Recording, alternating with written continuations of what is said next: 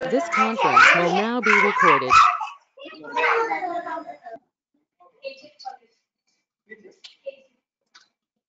Sir ಇಲ್ಲಿ mute ಮಾಡೋಣ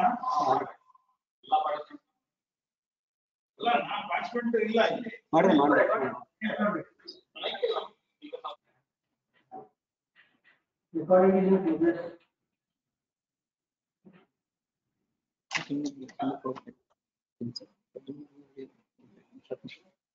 A very good morning to one and all. Honorable Chairman Sri Janakunte Basra sir, beloved Principal Dr. S.M. Shashidhar sir, respected HOD of CSE Department Dr. Parsham Barke sir, our esteemed resource person Mr. Padnima sir, Senior Director and Chief Transformation Officer for Retail Engineering at Publicis Sapient Bangalore, and co-ordinators of this webinar Professor Vasantama Madam and Professor Prashant K sir, and teaching and non-teaching staff of CSE Department, and my dear participants. I am Maldesh Kamtar, Assistant Professor of CSE Department and coordinator of this webinar. I heartily welcome you all for this one-day national level webinar on emerging trends in data analytics, organized by the Department of Computer Science and Engineering, Rauda Devaraya Institute of Technology, Hosapete. We begin this function with a welcome speech. Now I request Professor Vasantama Madam and a coordinator of this webinar to give a welcome speech. Over to you, Madam. Good morning. Good morning to one and all. A warm welcome to all. I welcome our Honorable Chairman Sir, Shri Janakunte Basura Sir, and management who have been a continuous support to us. I welcome our respected Principal, Dr. S.M. Shashidhar Sir, who motivated us for conducting this webinar. I also welcome our beloved HOD, Dr. Parshram Sir, who always stood by us for conducting this webinar. I welcome Mr. Pradyumna, who is a resource person of today's webinar. Pradyumna is a Senior Director and Chief Transformation Officer for Retail Engineering at Publicis Sapient. He leads global delivery across retail and data engagements. He is seen as a trusted client partner in digital business transformation engagements, solving business problems across US, UK, Europe, Middle East, APAC, and Australian subcontinents. He has successfully seeded strategic business initiatives, transforming them into profitable service offering and COAs. He has 2 decades of experience in consulting, client success, and senior management roles. As an entrepreneur, he built products for veterinary healthcare industry. He has managed product strategy and delivery, large-scale complex programs, PMO, captive unit, and business operations. His experience spans across veterinary healthcare, semiconductor design, testing, and production, financial services, retail, automobile, travel and hospitality, telecom, government services, business operations, product management, media, and others domains. He has a bachelor's degree in computer science and engineering and master's in marketing. He is an active PMI certified PMP with certifications in Scrum, SAFe, Agile, Indian Institute of Banking and Finance, Dun and Bradstreet Finance, Investment and Securities certified. He, with expertise in strategy, consulting, pre-sales, delivery, account management, P&L, operations and PMO, capability building, capacity planning, resourcing, partnership and vendor management. He represented India as a cultural and vocational ambassador in UK for a Rotary GSC program. He is a passionate wildlife photographer and avid traveler. He is also into trekking, badminton, cricket, cycling, and off-roading. He pursues Carnatic classical music, theatre, poetry, and natural farming. I also welcome our staff members and our valuable participants of today's webinar. Hearty welcome to one and all. Thank you. Thank you, Madam, for welcoming all the dignitaries of today's webinar to all of us. Thank you once again, Madam. Now I request HOD of CSE Department, Dr. Parsham Barke sir, to give brief insight of today's webinar. Over to you, sir. Good morning to one and all. I welcome Honorable Chairman Shri Janakunte Basura sir, our beloved Principal Dr. S.M. Shashidhar sir, and even I thank for their support and motivation. I appreciate Mr. Pradyumna, today's resource person, Senior Director and Chief Transformation Officer, Publicis Sapient Bangalore, for accepting our invitation as a speaker. I congratulate all the coordinators, Professor Vasantama Madam, Maltesh Sir, Prashant Sir, for their effort in conducting this webinar. I welcome all the faculties, staff and students of CSE family, Prodadeva Institute of Technology, Hospete. I also welcome all the participants for this webinar. Today we know the importance of data, its usage and application in various fields. Keeping this in mind, we plan to conduct this webinar. I request all the participants to enjoy the session and have the comfortable stay with us. Thank you one and all. Over to Maltesh sir. Thank you, sir, for your valuable words. Now I request our beloved principal, Dr. S.M. Shashidhar sir, to speak few words. Over to you, sir. Thank you. A very good morning to all the participants. I congratulate and appreciate the Department of Computer Science and Engineering of Prodadeva Institute of Technology, HOD Dr. Parshuram Barki, Professor Maltesh, Professor Vasantama, Professor Prashant Pogli, and all the faculty members for their initiative to host this webinar. Data analytics, data science is a booming field to pursue your career right now. As the COVID-19 pandemic continues, the sociological and economic effects become evident, and thus many nations, businesses, and individuals are exploring coronavirus recovery strategies based on data analytics. Hence, data analytics has gained a great significance in today's world. My compliments to Shri Pradyumna, the resource person of today's webinar, and Pdit is grateful to Shri Pradyumna for accepting our invitation for this webinar. I hope the participants will be benefited with great insights about data analytics. Thank you all, and over to Professor Maltesh. Thank you, sir, for your encouragement and valuable words. Now we begin the session. I request all the participants to mute your audio. Soon we are going to start the session. Now I request Mr. Pradyumna sir, Senior Director and Chief Transformation Officer, Retail Engineering at Publicis Sapient Bangalore. I request Mr. Pradyumna sir to begin the session. Over to you, sir. Good morning, everybody. Just want to check if I'm audible. Yes, sir. It's audible, sir. Okay. Yes, sir. Another request, if you can help me enable the screen share. I have yes, sir. few, I'll enable it. Sure. I can share across.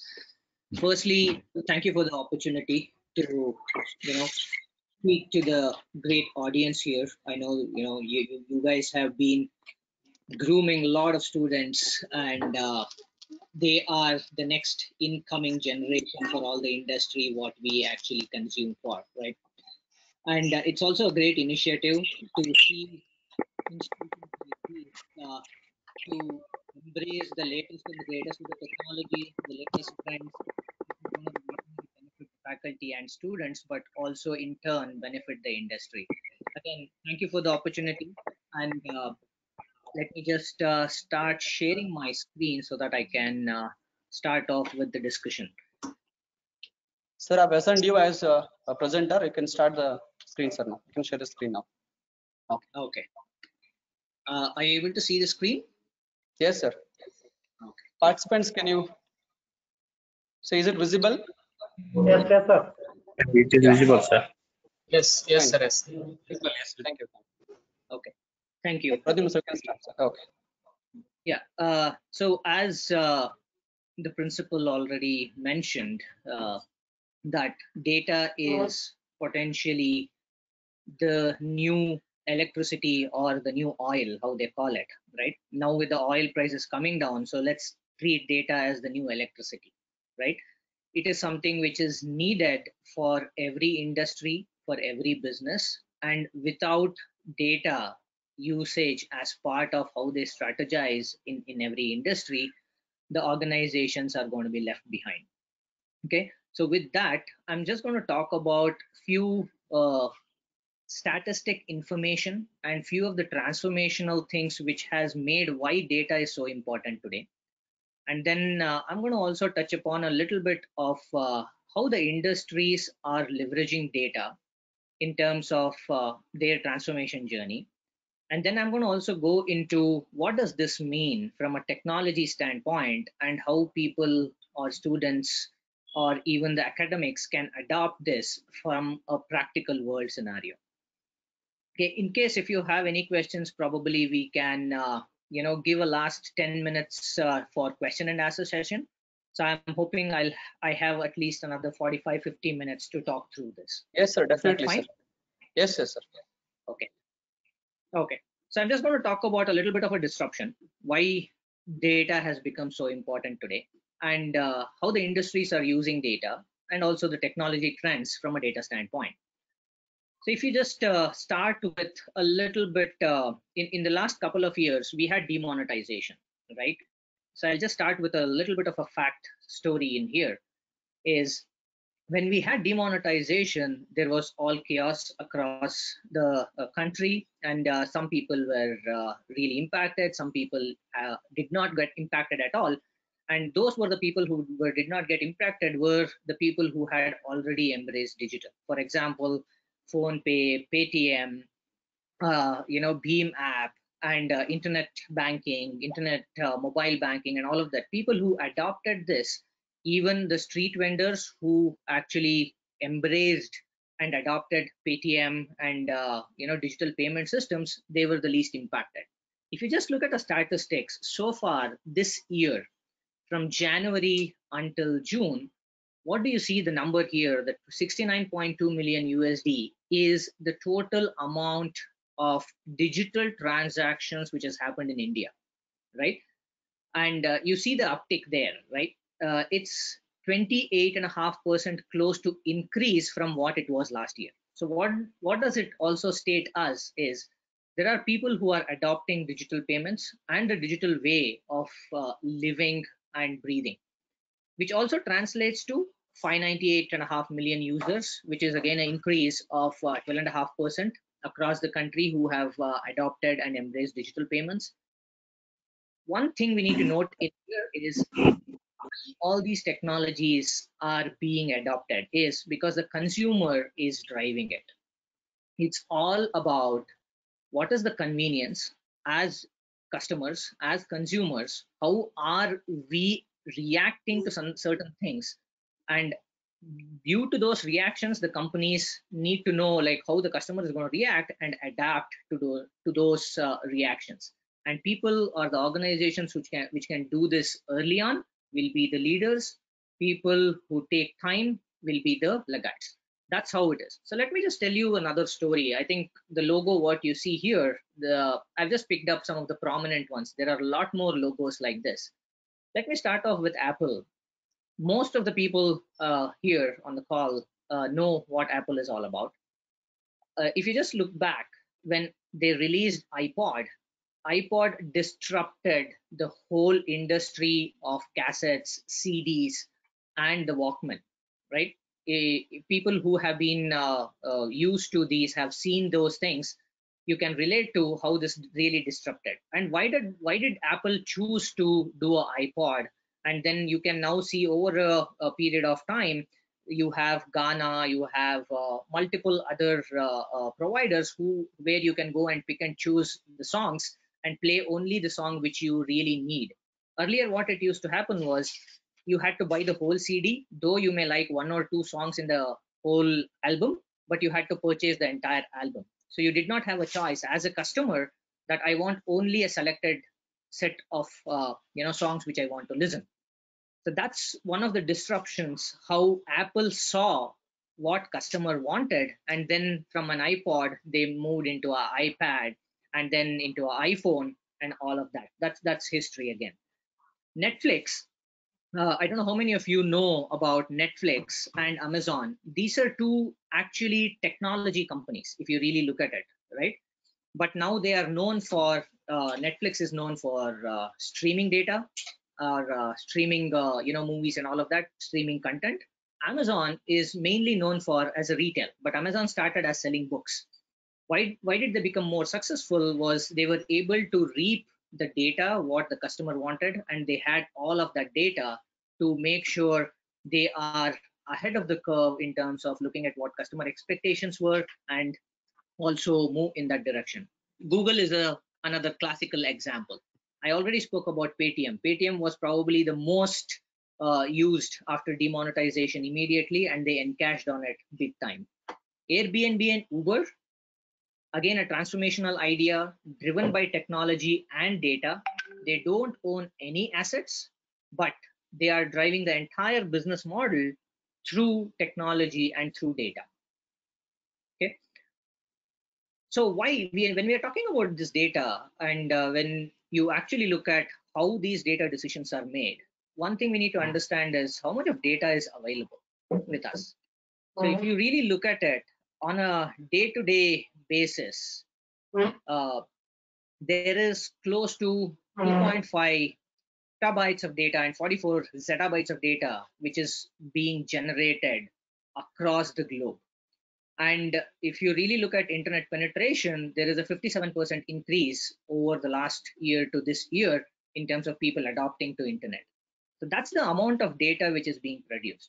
And where is this data coming from?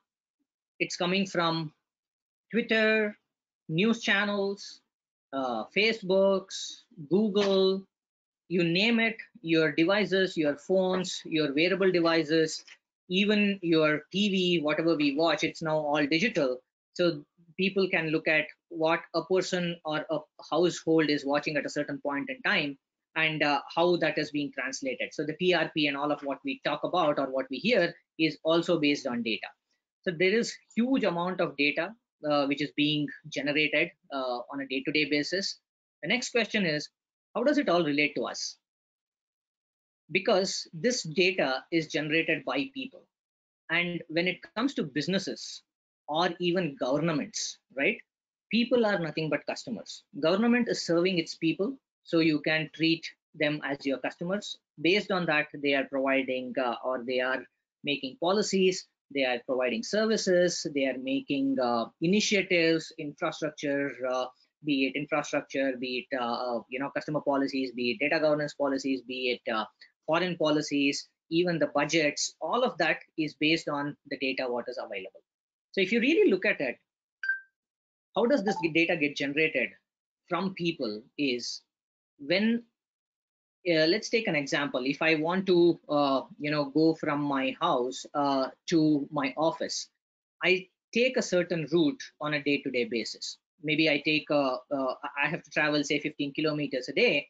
I take a certain route, and in that journey there are options or possibilities that I meet up with traffic at certain point in time, catch up with some friends, or maybe I stop for a while to take a break and take a coffee or something like that, right? So this is my journey from my office to home or home to office. And during this journey, I am actually leaving a footprint. In the sense, every day I take this journey and I'm leaving a footprint during this journey. The same thing happens on the digital side. And what are these footprints? When we browse over a phone or our laptops, there is a digital footprint. You have heard of cookies. So cookies really capture that data. And now there are imprints in terms of pixels, which is also doing the same thing similar to cookie, where it captures the data, what a customer did. Say, if I log into Amazon at this point in time, many of you would have shopped in Amazon or any internet shopping websites. When I go into Amazon, I would have done a search. When I'm trying to look after a couple of days, I come back and then I'm looking for something else. There is a recommendation bar which comes in based on my previous search. And a simple example is Google. When you're getting into Google, when you start typing, Google is already making sense and completing your word, and then it is already bringing up things which you may prefer or what you have previously searched for. How does this happen? Is again, this is based on the footprint we as consumers, we as people leave in the digital world. And every action, everything, every click, every browse, every selection, everything leaves a footprint in the digital world for every one of us. And if you really look at it, this is how, if you talk about like the latest one, Arogya Setu app, it asks for enable your Bluetooth, and it typically tracks where all you have been moving, and was there anybody closer to you who was having a corona infection and he was somewhere nearby, based on the Bluetooth connection and based on the geography location. That's how Arogya Setu app also is trying to work towards. So technology is enabling us on a day-to-day basis from a convenience standpoint, from a transformation standpoint, and even it is also creating a lot of disruption in businesses. One of the disruptions I would want to call out is Kodak. Kodak, if people have used Kodak cameras in the past, the analog cameras, I'm not talking about the digital ones. When you take a picture, you had to get it printed on paper. And Kodak's main business was not cameras, but they were doing a lot of paper printing. And they were the first ones who actually invented the digital camera as well. But since they were doing a lot of paper business, they did not focus on the digital thing, and they always took that as a second priority. Over a period of time, Kodak is no more existent. Similarly, Xerox, that company again is no more existent. So you can see multiple instances. Nokia is another one. Now, Motorola is another one, where they did not really see the trend and they did not pick up those insights from the data what the customer wants, and all those companies have now either shut shop or they have gone into like a major reduction in terms of task force and where they are. So whatever we do, one thing we need to understand is we are leaving a footprint. And when I talk about that footprint, that is nothing but data. When I'm browsing something, I'm actually leaving that data. For example, I'm browsing something on Google, and next time when I come back, Google recognizes it's me, and then it starts giving me recommendation based on what I did in the past. There is another angle to it when we talk about like privacy, security, and all of it. It's a debatable one. There is a lot of debate happening in that direction. Like, do the companies need to be using it, not using it, to what purpose? In China, they even do monitoring of people. So some people say it is unethical. So that's a longer debate. We're not going to touch upon that today. Just to give you another sample, where all the data is going to be generated. Earlier, we used to have alarm clocks, but now we use our cell phones as alarm clocks, right? At least I use it, right? So that is, again, when I, put an alarm for 5 a.m. in the morning, then my phone knows that I wake up at 5 o'clock in the morning every day. So that's a behavioral data, what I'm generating. Then we use Fitbits. We use our phone while we are walking to know how many steps we have walked in the day-to-day life, to be sure we are fit. And that is where the health or habit data is captured. We read newspapers on multiple channels, preferences data. And if we are picking up coffee and all of that, and if the machine has a IoT integrated into it, it gives you what type of coffee you need, how many coffee cups do you consume each day, all of that. Wearables, again, gives you a lot of data in terms of what is your behavior, where all you have been doing. And similarly, automobile, health, your shopping practices, everything generates data. And that is a gold mine for organizations to literally figure out what each and every customer wants, and then accordingly design their products or target their products so that they are beneficial. I'll just pause here for a moment just to make sure I'm audible and everything is going fine, and then I'll continue. Is that all okay? Yes, sir. It's audible. Okay. Thank you. And that's where we talk about the new identity, right? When I'm talking about new identity, wherever we are using our cell phone, if we are carrying it all along, then we are leaving our footprint everywhere. So that we can do banking from cell phones, we are able to do calls. Pretty much your cell phone is now something which enables you to do most of your activities, even transactions and all of that. And that's where your new identity starts, enabling yourself.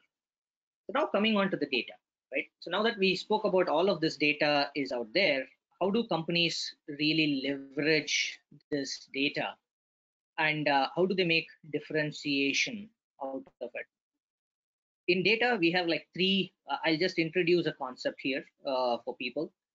in data, there are three kinds of data which we talk about from an organization standpoint. One is the first party data, where a company is directly interacting with the customer and directly getting information. That is the first party data. Okay. And there is a second party data where the company is interacting with another partner and that partner is interacting with the customer. So they are getting indirectly the customer information. That is second party data. And third party data is if I go to Google and then I ask Google, hey, how many people visited my website today? They will not be able to give you who all visited, but they will be able to tell you, hey, there were 2.5 million people who actually came to your website and they did XYZ things. Third page or the fifth page was the most viewed page in your website. This kind of data is called the third party data. And when you take all this data and start making sense and stitching this data together, that's when you'll be able to get actionable insights. And that is the differentiator for companies. The more the information they have for people or their customers, the better they will be able to serve them. Again, I'll give you another very, very local example. The reason I'm bringing a local example is the COVID situation. We were always boosting, hey, I just order something on the internet and I'm going to get it, right? But with the current pandemic, we saw some of these will work, but some of these are not really up for scale. We need to really do some work in terms of making sure those systems are correct. And that's where the local flavor came into picture. In the sense, the store next next road or next to my house, that person probably knows me individually and he knows my preferences. He knows what I'm going to buy on a monthly basis or a weekly basis. So he's able to come and tell me, address me with my first name and say, hey, this is what you need. Here is what that is. You want this, here is what I have for you already identified. So that's the personalized touch which your business person is giving you or which your shopkeeper is giving you. That's the same scenario which the big companies are trying to adopt in the digital world. I was talking about the physical world, but the same scenario is what Amazon's or Google's or every big company is trying to do. How can I really know every individual customer so that I can bring a differentiation to him or her based on what their choices are? So that's where differentiation and actionable insights come in, and how to leverage the data we'll probably see a little further down. So now we spoke about data, we spoke about actionable insights, but why is that really needed? Why do you need this data? We also spoke about for personalization, making sure you understand the customer better so that you're able to serve the customers well. And this can also be for governments. Okay. In one of my previous work, I worked for a European government where we were trying to help them analyze their data for making some of the policies. Some of the policies may be for, and this was some time ago, like a year and a half ago, is some of the policies were data privacy policies. Some of the policies were related to climate change policies. So they used to circulate surveys, and based on those surveys, they were trying to get the pulse from their citizens and then try to make some of those policies. That's how the data is used from a government and policymaker standpoint. From a business perspective, it's used from a business enrichment perspective. So ultimately, what is it used for? Data can be used for, on a broad category, 3 places. In the sense, you look at a historical thing, you have the data, and then you figure out what has happened in the past, right? A classical example is your sales data, or if you really look at your examination marks cards, how did the student perform in the past is your past data. What has already happened? Why did it happen? Is based on X number of factors, right? And that gives a perspective or a peek into the data. Also gives a peek into why it happened. The third one is what is going to happen. It's like predictive, prescriptive, and things like that. In the sense, what is going to happen? Okay, now I foresee that something is going to happen. Now, what can I take actions against to make sure it is in my, right? So as you move from left towards right, the composition of the analysis also 14 3 ಅಲ್ಲ ಸಾಂಖ್ಯಿಕ ವಿದ್ಯಾರ್ಥಿಗಳು 14 3 ಇಂದ 28 3 ರಜೆ ಆಮೇಲೆ ಅದು extension ಆಯ್ತು 14 3 ರಜೆ ಬಂದಿದೆ ಆಯ್ತಲ್ವಾ ಅಲ್ಲಿಗೆ ಅವ್ರದ್ದು ಡೇಟ್ ಇದೆಯಲ್ಲ ಇದು 14 ವರೆಗೆ ಅಲ್ಲಿವರೆಗೆ ಅವ್ರು ಬಂದು 14 ರಿಂದ ರಜೆ ಇಡ್ತಾರೆ ಅದಕ್ಕೆ ನಾವು have been carrying out this project regularly and regularly meeting ಇದೆಲ್ಲ ಸೇಮ್ ಇದೆ ಈ ಪ್ಯಾರಾಗ್ರಾಫ್ ಅಲ್ಲಿ ಏನು ಚೇಂಜ್ ಇಲ್ಲ Participants, please can you mute your audio? 1 3 ಇಂದ ಅವ್ರು ತಗೊಂಡಿದ್ರು 1 3 to ಅದನ್ನ ಹಾಕಿದ್ರು 14 ಅಲ್ಲ 14 ಬಿಟ್ಟು ಹಾಕಿ ನೋಡ 13 ಹಾಕಿದ್ರು 13 2020 ಅಲ್ಲ ಮೇಡಮ್ ಅವ್ರದ್ದು ಆಗಿ ಇವ್ರ ಜೊತೆಗೆ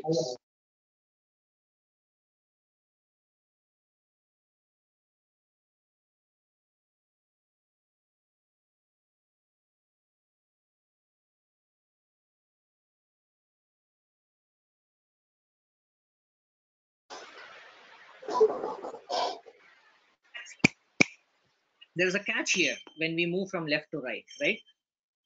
It's not a unidirectional one. You can start with analysis and over a time you figure out, hey, I don't have this data. So probably you come back to stage 1 and then acquire that data and go back to stage 3. Or you have a certain data and just you want to analyze that and go do prediction analysis on only that set of data. That flexibility is also available. One of the things which organizations or the trend which we talk about people do in terms of good and a bad thing is they try to accumulate all the data possible, but they don't start using the data what they already have. Okay, that's one of the common mistakes which you see as one of the trends in the industry, and it can be any industry. It can be like a business industry, it can be the governments, it can be any organization as such, right? When you have certain data, the best way to do is go analyze that data, make sure you have the right data, and then figure out if the data has gaps. Go fix those gaps and continue, rather than waiting for all the gaps to be completed and then start your analysis. If you do that, there is going to be two impact. One, you will lose time. Second, you will not be able to compete because there is a competition out there who is doing better than you using a certain set of data, and they are incrementally driving value. This is where agile methodology also comes into picture. So I'm going to talk about that a little more in terms of trends.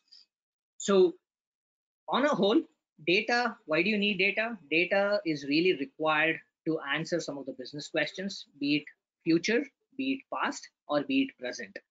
And depending on how you leverage that data, you start to get answers to all of your business questions. Okay.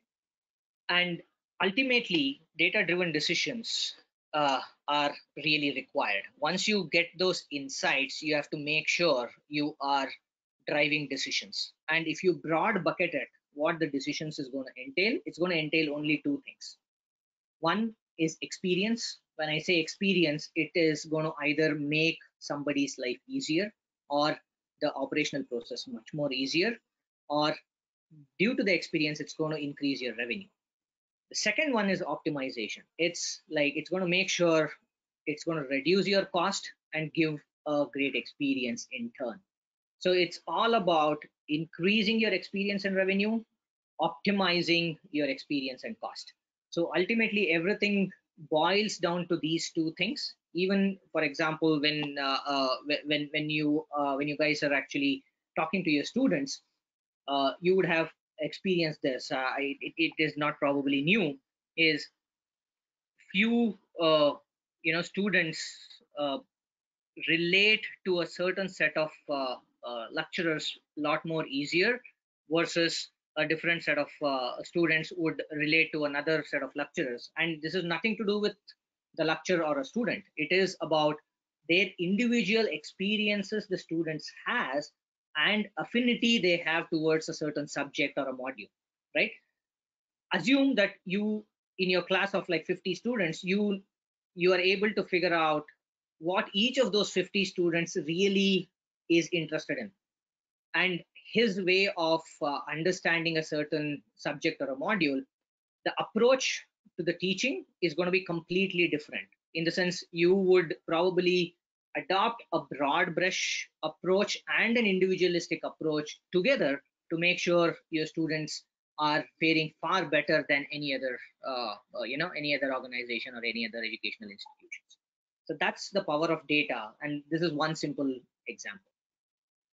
So now that we spoke about experience and optimization, and where are all these data being captured, we also saw it from an individual perspective, what an individual does in the previous slide, and now here is an organization standpoint. Is ultimately, as a customer, the organization is looking at making sure the customer knows the organization or the product, and the person considers the product, makes a purchase, and make sure he retains. Let me take another simple example. All of us have mobile phones, and most of us have asked either our friends or went on a website to really check before making a purchase of how the product is, right? We will look for reviews, we will look for the specifications, we will look for what our preferences are from that product, and based on that we make some choices. And that is this cycle what I'm talking about. For example, if there is a particular product, and this happened to Canon uh, digital camera some time ago. This was like 4.5 years ago, I believe. They released a camera onto the shelf, and as soon as it got released, in 3 days, there were people who were writing reviews that this camera is not good, right? And if I, being here in India, is looking at a review from somebody who is not in India or in US or UK and making my decisions, the geological boundaries have already been distorted. So the data transition and data transmission is so much that a person anywhere sitting in the world is able to know about a product and able to make a choice on that product. Canon, what they did was they actually had to take that product out off the shelf, and after a couple of months, they re-released the product with all the issues fixed. So this is the consumer power and what the data really helps or disrupts an organization with. In this case, Canon took it for their advantage. They took the feedback and then they re-released the product with all the gaps which the customers were talking about. Now, let's go into a little more of industry-specific trends. We are going to move on. The reason why I spoke about all of this so far is when we talk about industry trends and data trends, all of this is related to why. In the last 10-15 minutes I just explained, that is the why of how you see these trends actually materializing. Right, I'm going to touch upon a couple of industries so that it will give a broad brush, and then I'll go a little more into retail. So that the reason for me to pick retail was it was a COVID time, and retail is the now the in thing, because people are looking at basic necessities, how things are changing there. So I'm just going to give a perspective of how things are changing in that space. Right? So in telecom, very recently, before COVID, telecom companies were not doing great. In the sense, there were price competition, there was huge competition in terms of the bandwidth, the new technologies, and all of it. And telecom companies were actually struggling to make profits. With COVID, telecom companies actually have gained a lot more compared to other industries. The reason why I say that is everybody is now, let's take simple example, right? We are doing this webinar. Normally, the industry sessions used to happen in the premises. People used to be there and then talk, interact, one-to-one.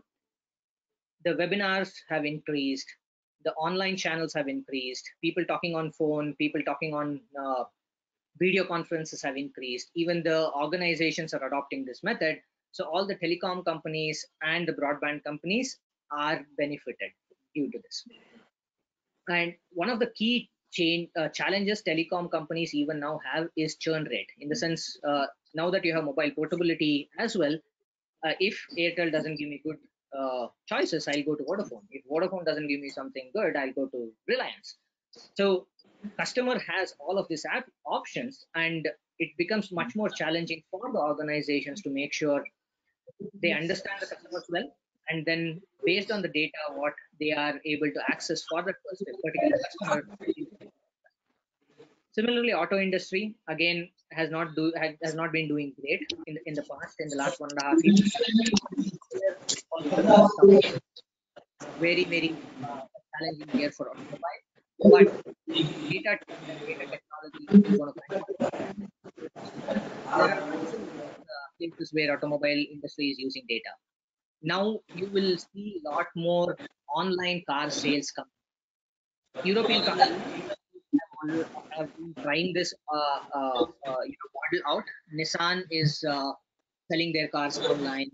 Now Mercedes is selling their cars online. Maruti is also going to venture into something similar in the near future. So they will be using customer data to start selling cars online, which is a digital presence, and data is most required for everything. Similarly, autonomous cars and all of that, that is where your science and machine learning algorithm comes into picture in terms of how it interprets data, how it interprets a particular pattern, how it interprets imaging, videos, all of that. So that is also one of the areas where you will see some of the trends changing. Healthcare, healthcare, we have seen a lot of changes happening, right? And, now there is they do cataract without intervention with the computerized thing. So there is pattern recognition which is happening. They are able to figure. Classical example is the COVID scenario where they are able to track patients and then figure out if they are quarantined well and what they need to do. How do they need to supply things, medicines or medical equipment and all of that. So everywhere data is being used. I would like to also highlight one of the things in my past where I worked on a healthcare engagement is we worked on optimizing time taken for an organ transplantation from moving from point A to point B. For example, if there is a donor of heart and the heart needs to be transplanted to another person who is a recipient in some other place, how do you make sure this organ gets to the desired location in the least amount of time? That's where your algorithm comes into picture, your data access comes into picture, how much time it's going to take, and how you can clear things. So that's again where data is being used. Similarly, energy. One other classical problem which we have at this point in time is oil is being produced across the oil producing countries, and those when it gets produced, they are loaded in container ships, and those container ships typically sail across the Arabian and come to they are normally stationed somewhere in the Middle East and then come to the required countries so that they can unload the oil. The reason for oil also dropping, the price of the oil dropping, is the consumption has been like completely reduced in the last 2 months or 3 months, and all these containers are full. They don't have any more oil to really store, and that's where you see even futures and options in terms of the stock market from an oil standpoint is also taking a hit. So there again, the ships typically use data, even the radar data, the satellite data, to make sure they are traversing in the right path to move from destination A to destination B. So their data again is being used. And even in oil pipelines, the amount of oil which is being transported, and the leaks and all of that is also being managed by data.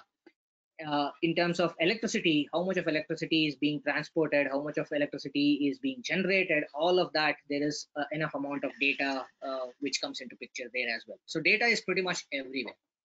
Travel and hospitality, we all know we have been booking tickets in flight, buses, trains, using IRCTC or Make My Trip or any KSRTC websites. So that's again digital. That's where data is also being used again. Retail, in retail, pretty much whenever there is a consumption from a retail standpoint, there is data which is generated, the transactional data. And for example, if I am a retailer, I need to stock products. What are the products I would be stocking? I don't want to just keep my inventory high all the time, so that it doesn't move, right? I want to procure it just in time, and that's where again data will be used. Similarly, if there is a pattern of a consumer coming to me every month to buy, like say toothpaste, soaps, rice, dal, and all of that, I know a person, this particular customer, his usual consumption is XYZ. How can I give him something more which he or she can buy? And how can I target that customer? How can I give promotions or discounts so that he buys more from my shop versus another shop? So all of those are pretty much driven by data, and everything what we spoke about, underlying decisions are made based on the data which is accumulated over a period of time. A little more in terms of, I'll just go a little deep into the retail trends, like I said. So we spoke about data is really required, but how do I really use this data and what for? One, I will use this data for operationalizing my business, in the sense how I can optimize my processes within the business. So I'll just take an example of retail, right? Let's take a simple retailer like a Big Bazaar or somebody, right, who has lot of products. They have household small equipments, like plastic equipments. They have children food. They have sanitization, daily needs like toothpaste, soaps and all of that. They have necessities like rice, dal, and all of that. They even have some decoratory items and all of that in their shop. But if they have to target a certain set of customers, they need to have their wish list of data, in the sense like assume there are 1 million customers who are visiting consistently, who buy from this store. If they are unable to figure out when their customer comes next, hey, here is Pradyumna is coming in, and typically if he comes in the first week of the month, he's going to buy what is necessary for his house. If he comes in the second or a third week, I think he's going to buy something which is more, which is not a real necessity sort of, but he is willing to spend more amount of money for something fancy, right?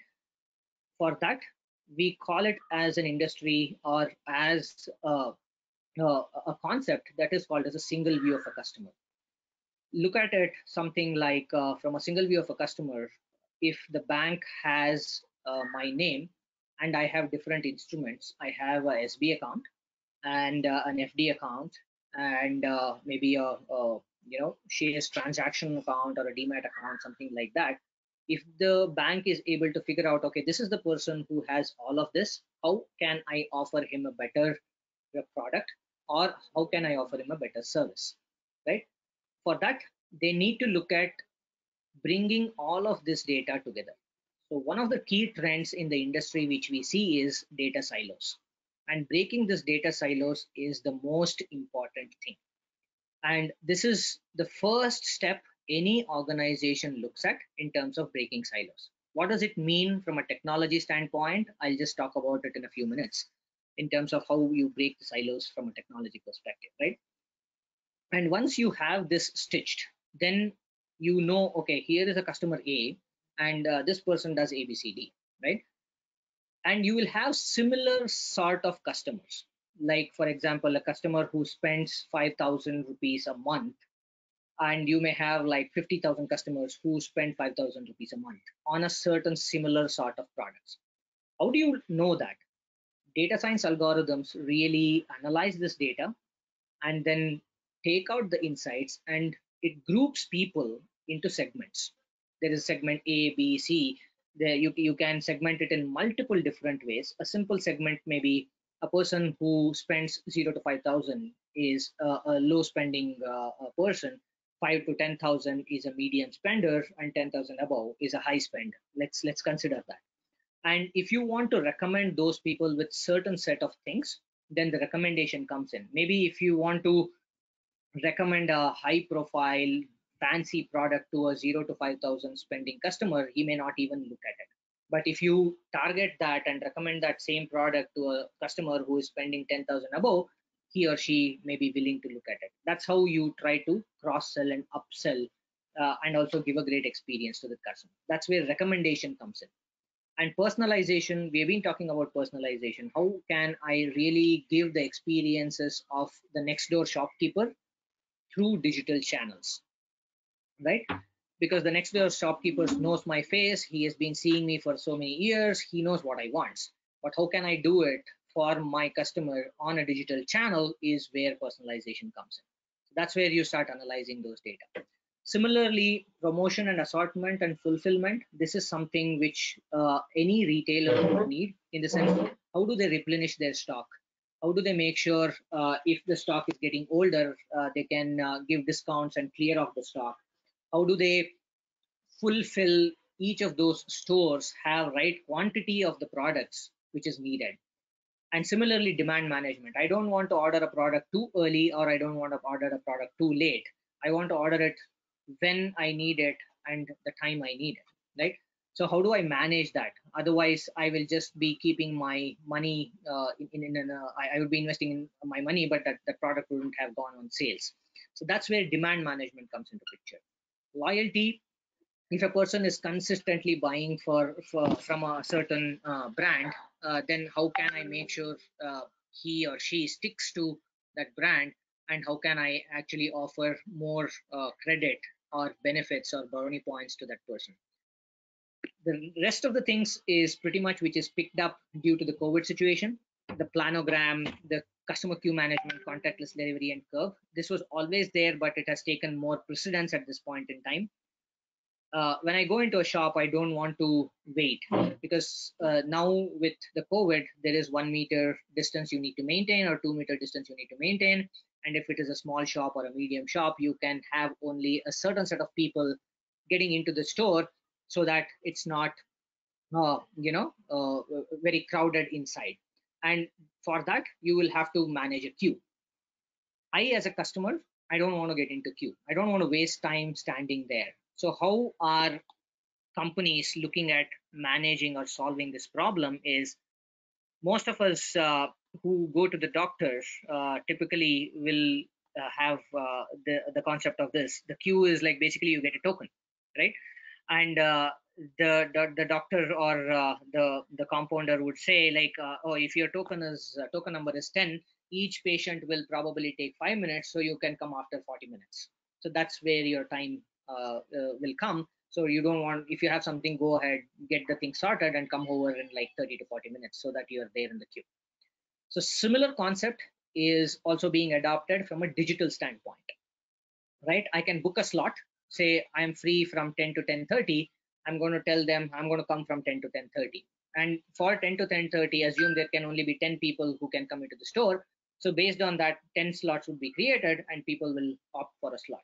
So that's how the queue management, in a very, very simple term, is also being adopted. Contactless delivery.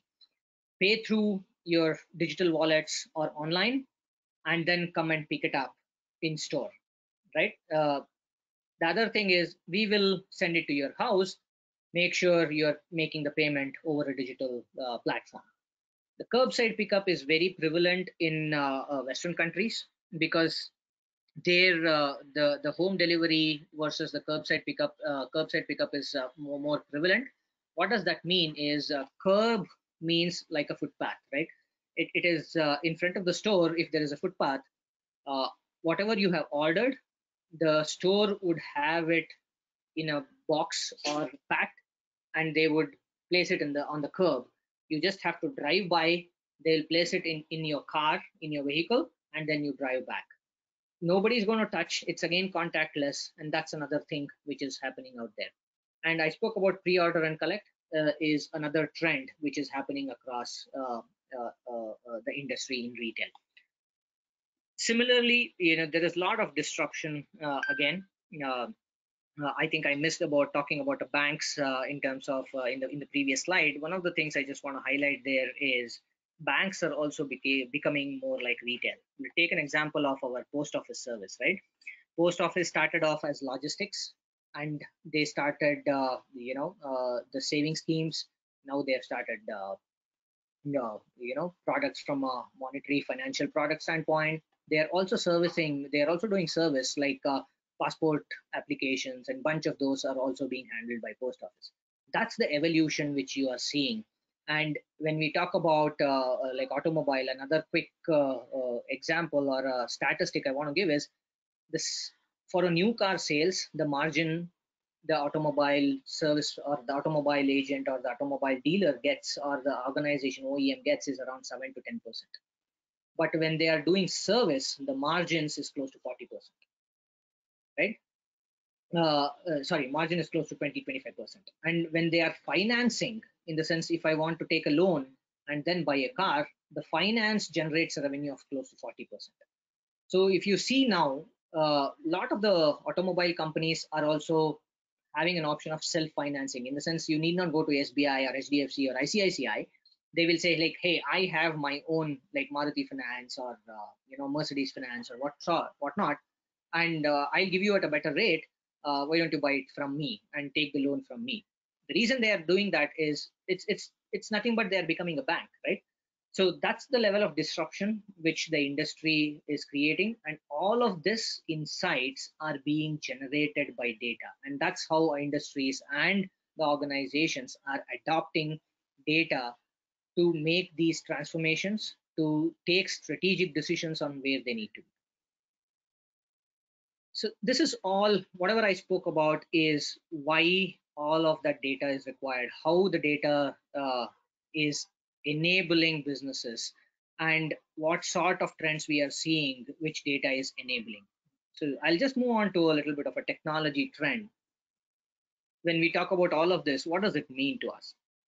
As technologists, what should I focus on? Right? So we talk about data. Yeah, I know data is there. So what next, right? And I know business is going to use it in a certain way, but how is technology enabling those business use cases, right? So we'll talk about that a little bit. So some of the top focus trends is whatever I've just listed in here, and this is for just 2020, right?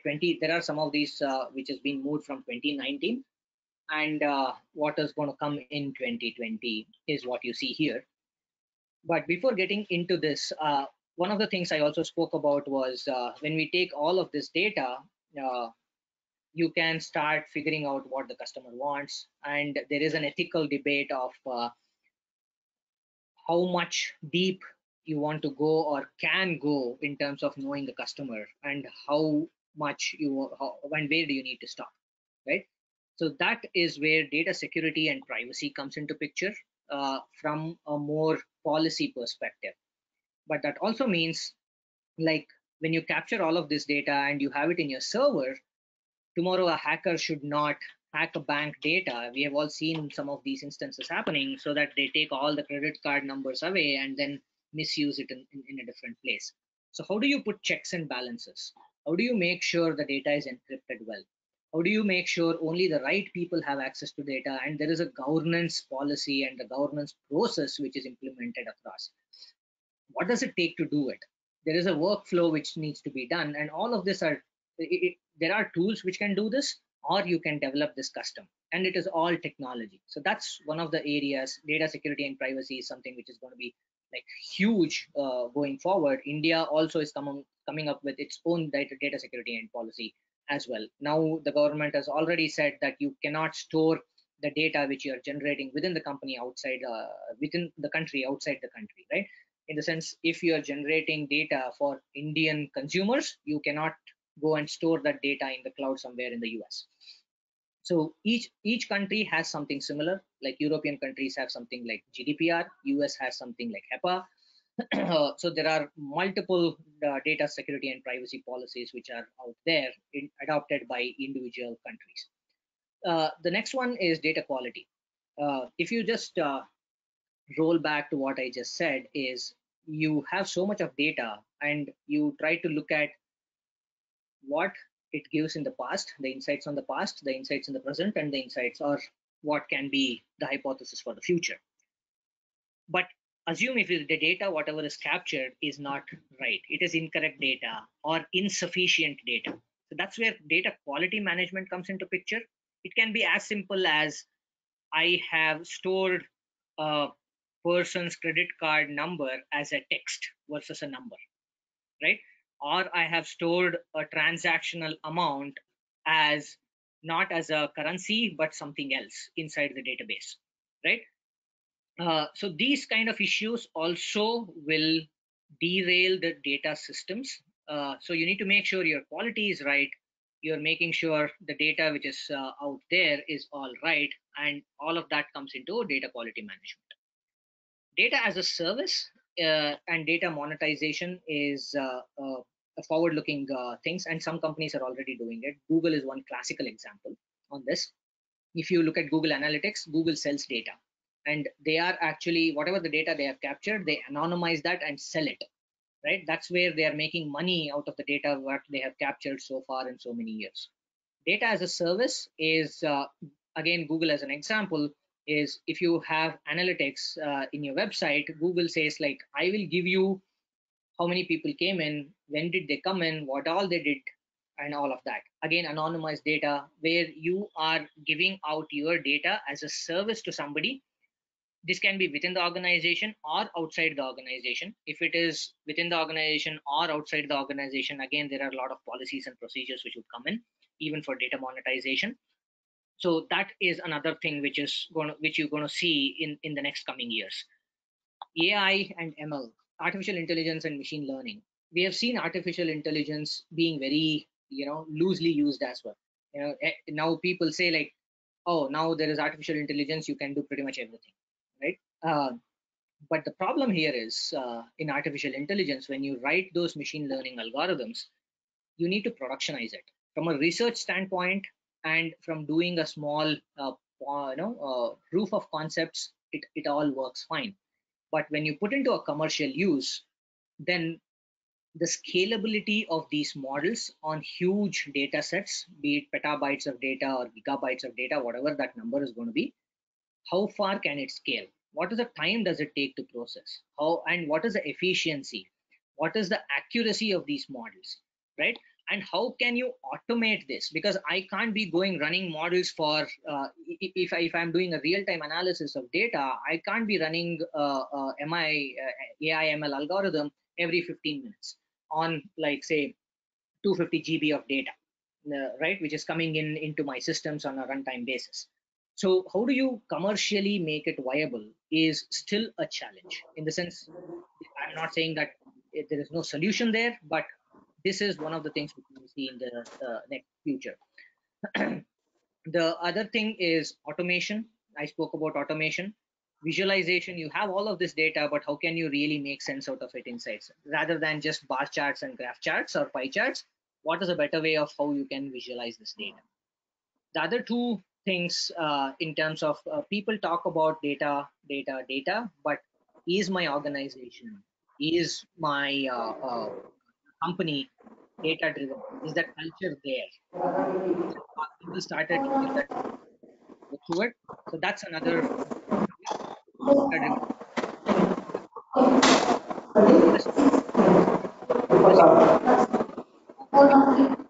combination Internet of Technology,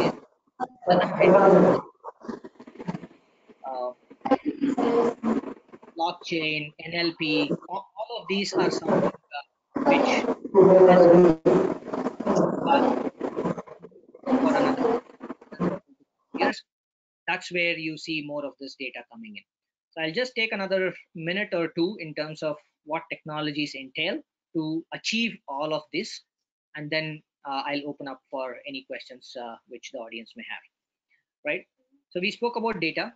So to achieve all of whatever we have been talking so far, the simple steps as a concept and as a terminology is, you have to acquire the data and put it in a place which is ingestion of that data, and you need to transform that data in the sense to the shape and form which it is really apprehendable, and then make sure the quality and governance is out there. I just spoke about that.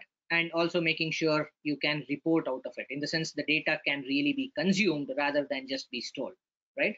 The monitoring, logging, and automation is all systemic processes. If you don't do these things, then you will not be able to scale your applications and systems for the larger good. What does this include? Whatever I just spoke about is depicted in this data processing cycle, right? You take the data, you make sure the data is you make sure the data can be used in the shape and form. You kind of combine it, analyze it, and mine it. If there is something which is not there, then go back to acquisition of the data, and then make sure you're reporting on top of it and using it from your downstream systems like activation and all of it. What does it take from a skill set standpoint? Data has like 3 skill sets majorly in the industry to achieve all of this. One is the engineering, which is heavy lifting, making sure you're getting that data, cleaning it up, doing the quality process and all of that. The analytics is basically how do you take that data and start making sense out of the data. And data science is how do you make sure the algorithms are running and it can be scalable, in the sense I can't be doing manual activity, but I'll be able to use some of my algorithms to scale my processing, to scale my prediction, to do analysis on top of the data. That's where data science comes into picture. So these are, I would say, executional skills, right? And covering that is strategy and consulting. When we talk about strategy and consulting, if I have some work to do, then the engineering, science, and analytics comes into picture. But how do I define my work? How do I tell my clients what they need to do? How do I make sure there is a plan to what they need to do from beginning to the end? How do I make sure that plan is helping them in their business? All of that comes under strategy and consulting, which is supported by execution, which is delivery on the right, and research on the left. So that's a whole gamut of what it takes to really drive data into the ground and into our lives. So whatever you see in Amazon, whatever you see on your mobiles, there are these skills which are running behind to make it happen.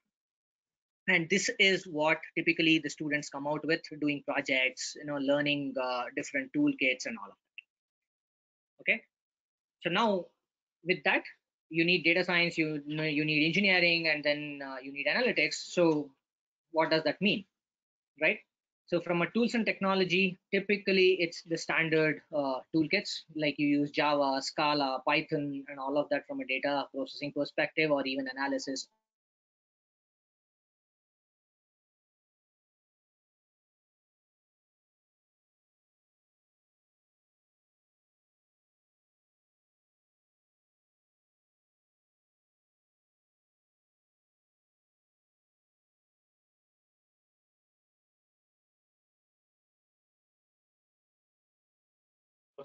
Hello, sir. We are not audible.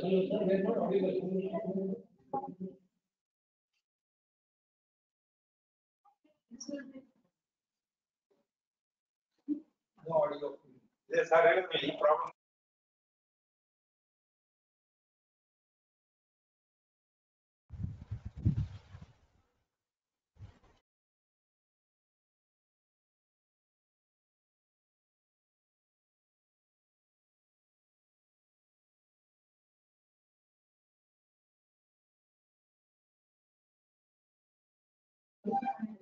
Hello, Pradyumna sir. We are not audible.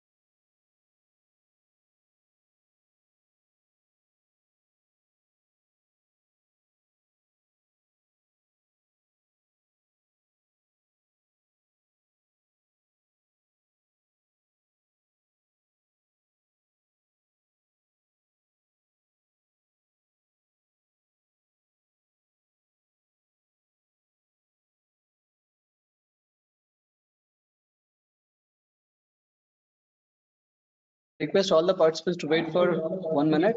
Speaker is connecting back.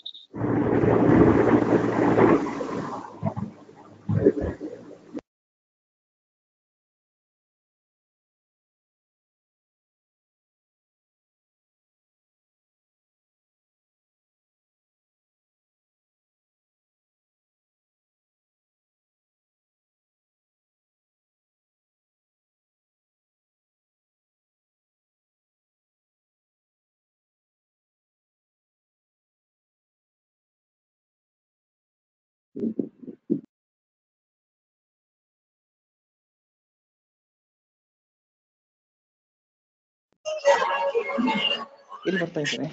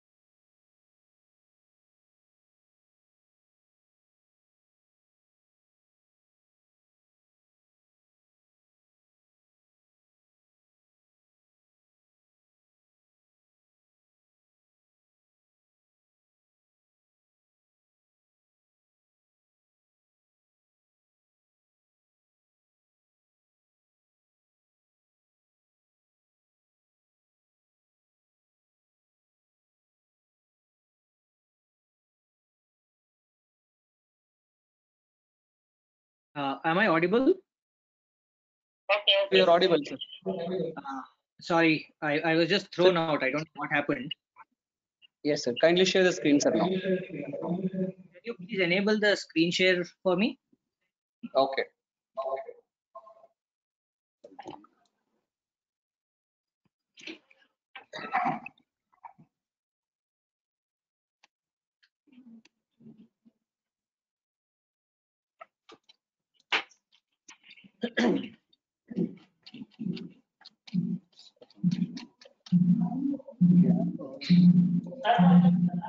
Wait, wait.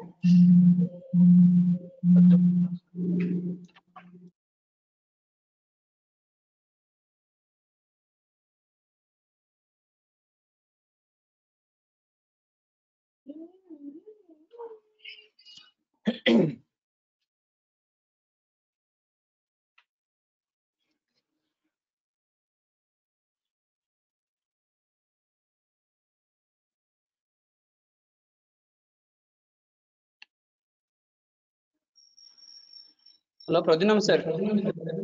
Yeah. You have assigned as a presenter, sir. You can share the screen now. Yeah, I just got the option. Yes. Are you able to see my screen now? Not yet, sir. Yes, sir. Now it's visible, sir. Okay, okay. Thank you, sir. I don't know where I lost.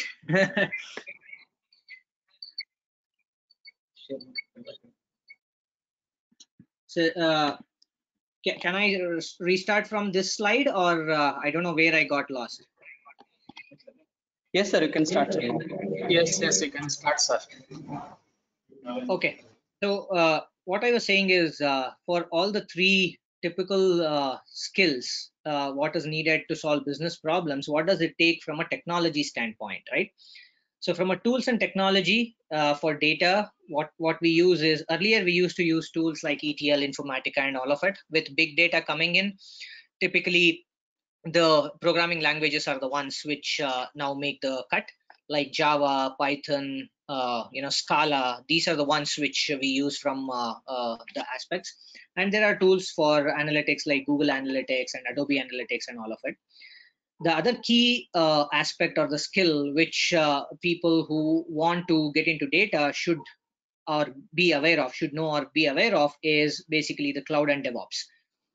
It can be the Amazon AWS cloud, or it can be Azure, the Microsoft one, or Google platform GCP. All these are pretty much prevalent. Again, there is a trend there. Retailers typically don't go into Amazon because they see Amazon as a competition. Microsoft Azure and Google are pretty much neutral, and that's how Microsoft Azure and Google are also slowly gaining momentum in terms of what they are looking at from a market capture perspective.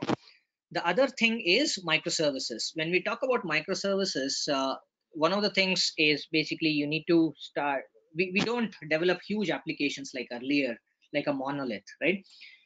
Because the technology is changing, things are changing at such a fast pace. I'm just going to share another slide in the next minute or so, where you can see how fast the technology and tools are changing.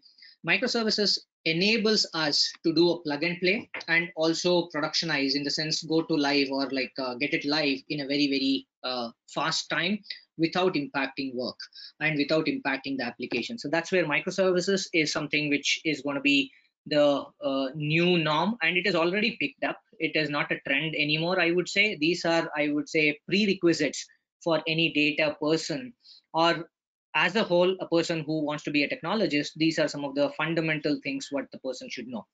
Security, conceptually, security is something which they should be aware of. Need not be implementation level, but at least if they understand the concepts of security, what does it mean, why, what to do and what not to do, do's and don'ts should be sufficient to start off with from a toolkit perspective for data. A little more in terms of the business trends. This is something called as a hype curve, and we as an organization, as data practice and technologists, we follow these things. We follow Gartner hype curve, we follow Forrester trend model, and bunch of things is something which, at least for example, I look at it as soon as these things come out, and typically they keep updating it in terms of where the technology trends are going to be. how are things, and this is also an input for organizations to invest in a certain skill, right? So whatever you see here, this is just for an information, right? Whatever you see, like the analytics governance and data cataloging and all of that is actually gone away, in the sense it was there earlier, but it is not more any more relevant. And what you see here, like say outdoor location intelligence and logical data warehouse. Outdoor location intelligence is nothing but your GPRS location sort of a thing, right? Which you can see in your Google Maps and all. Logical data warehouse is a very fundamental thing. So that is not a trend or something which is going to come in the future. It has already come, right? The way you need to look at the curve is where you start and where it matures and then where it plateaus. That's how the curve is read. And the light blue ones is some of the trends which you will see in the next 2 to 5 years. Again, these are the bets which the organization take, which the research team takes, and how you build capability. And the dark blue ones are something which is like 5 to 10 years, and any triangles are more than 10 years. I haven't seen any more than 10 years or 5 to 10 year max trends is the one which we see, because again, like I said, the technology trends are so dynamic at this point in time. Every other month or every quarter we see like hundreds of new tools and technologies coming in. Similarly, another hype curve, the one which I showed you earlier was for business intelligence and data. The one which you're seeing now is the artificial intelligence one, right? So again, if you see robotic process automation, RPA was something which was talked last year. I think late 2018 is when RPA started picking up momentum. 2019, there has been some implementations already. At least I know I have done like 1 or 2 implementations of RPA in my current organization. And graph analytics, machine learning, and all of that again were being talked about, which is now the trend. It is picking up. It is going to scale in the near future, and that is what is going to come in. If you really look at some of the orange ones, like autonomous vehicles or quantum computing, these are the ones which we see as a trend, though it talks about more than 10 years as a trend, or they are predicting it. My personal belief is this is going to be somewhere between 5 to 10 years, even the quantum computing.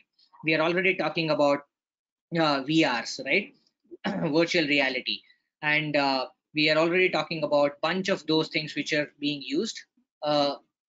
In my current workplace, we are already testing out some of the VR work.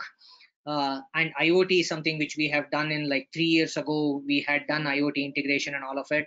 So all of that is already, it's no more a trend. It has become a norm. Whatever you see in trend is something which you can see here.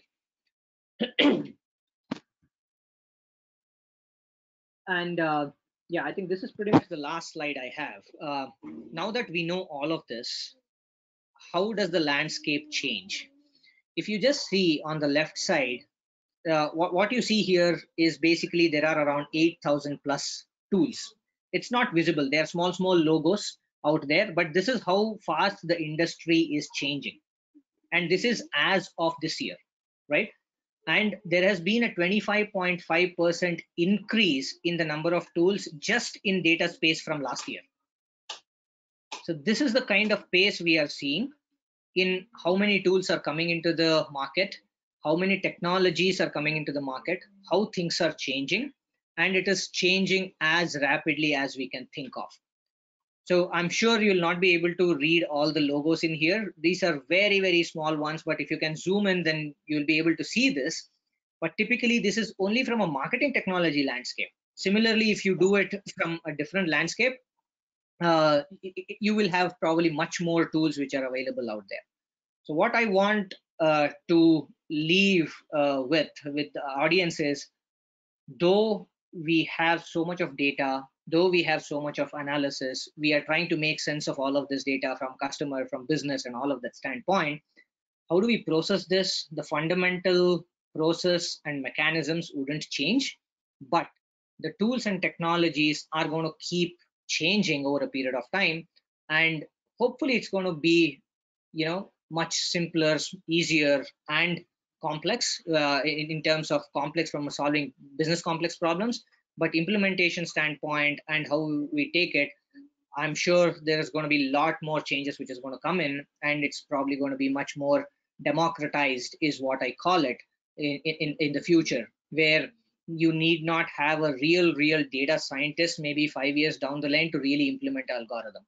Maybe the algorithm will become more like a marketplace. You just like drag and drop a certain algorithm, and then you will be able to use that with the code it already generates. That's what we have seen over a period of time, how technology has also evolved.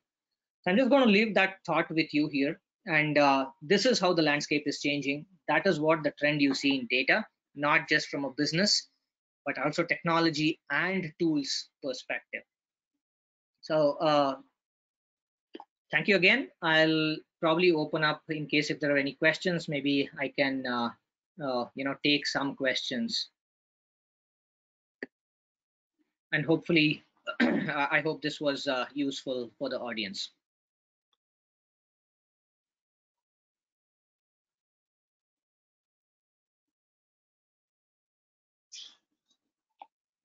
Am I audible?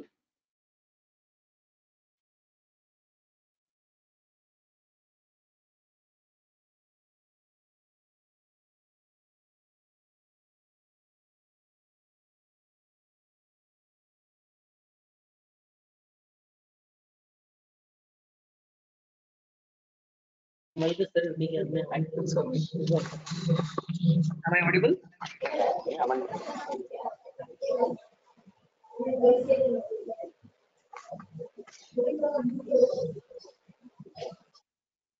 Thank you, sir, for your wonderful session, and I hope all the participants enjoyed the session.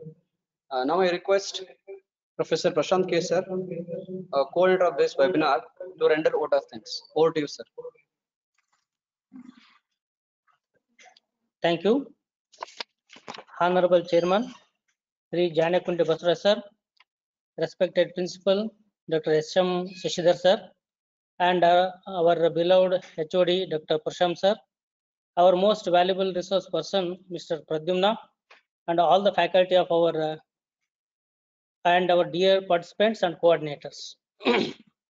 I, Prashant K, Assistant Professor, CSE Department and Coordinator of this event, feel privileged to have been asked to propose a vote of thanks on this occasion. On behalf of CSE Department, I extend a very heartily vote of thanks to all Honorable Chairman, Sri Janakunte Basura sir, who blessed us with his gracious presence and took out valuable time of your busy schedule. Thank you very much, sir. I must mention our deep sense of gratitude to our beloved principal, Dr. S.M. Shashidhar sir, for his kind gesture of support. Thank you, sir. I would like to extend a special thanks to Mr. Pradyumna, a Senior Director and Chief Transformation Officer, Publicis Event, Bangalore, for his inspiring us and rendering us with his valuable knowledge. So, thanking you, sir. I would like to thanks Professor Vasantama Madam and Mr. Professor Maltesh K for their efforts and organizing this webinar. I am grateful to our beloved HOD, Dr. Prasham sir, for giving this opportunity to organize this event. Thank you very much, sir. Last but not least, I heartily thanks and congratulate all the participants for their active participation and making it grand success. As no program can become a successful with a single person, so I extend my big thanks to our department teaching and non-teaching staff for their support and efforts. Thanks you all for making this event grand success. Thank you once again. Thank you all. Thank you, sir. Have a nice day. Thank you, Prashant sir. I think it was very informative session. All the participants might have enjoyed. You had learnt a very good things, and I thank to resource person Mr. Pradyumna sir for giving a wonderful session. Now I request our HOD sir to speak few words. Thank you, Maltesh sir. Thanks all the participants for your active participation. I request all the participants to undergo one more webinar. Shortly, department is conducting a webinar on blockchain technology. We are going to intimate the information very soon. Please take the active participation. Thanks for your support. Thank you. Thank you, one and all.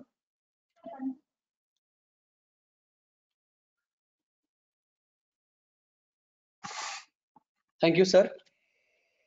As Thank you. sir has told, soon from the Department of Computer Science and Engineering, Pdit Hospete, we are organizing a blockchain technology webinar in a span of another 10 days.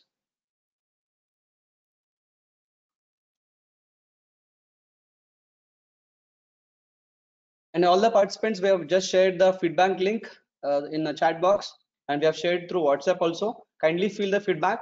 After filling the feedback only, you are able to receive the e-certificate through your registered email only. So it will come in a span of 1 or 2 minutes. So first you fill the feedback, then you'll be able to receive the e-certificate. Those who have not received any e-certificate can call us at any time, or you can send any email or a message through WhatsApp. So we will send another link. I think current link is working well. All are receiving already. So if any doubts, you can discuss with us. So thank you all the participants, and I thank the resource person. We'll end this meeting and we'll meet in another webinar soon. Thank you all.